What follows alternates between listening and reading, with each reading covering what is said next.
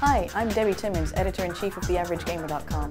I'm here today to give you a bunch of tips and tricks on console games. When it comes to the Dead Rising games, you can't really play them like a normal game. Rather than try and play through the plot all the way through, what you should do on the first playthrough is just skip the cases. You don't want to worry about, well, you won't be able to do them properly because you'll start at level 1, you have no powers, you have no good weapons, you have no good skills.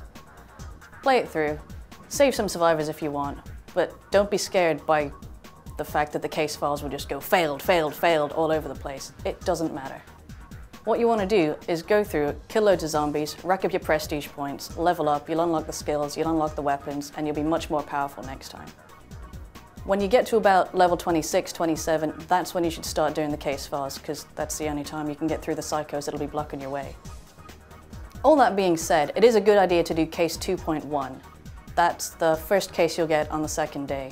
What that does is unlocks the underground, which not only gives you a whole new level to explore, there are slightly safer ways to get across the entire strip. You'll also unlock some golf carts and a ramster ball, which is always fun to run around zombies, and you'll find some zombies just lying around for someone to pick up. The other key mission you want to do on day 2 is called Wilted Flower.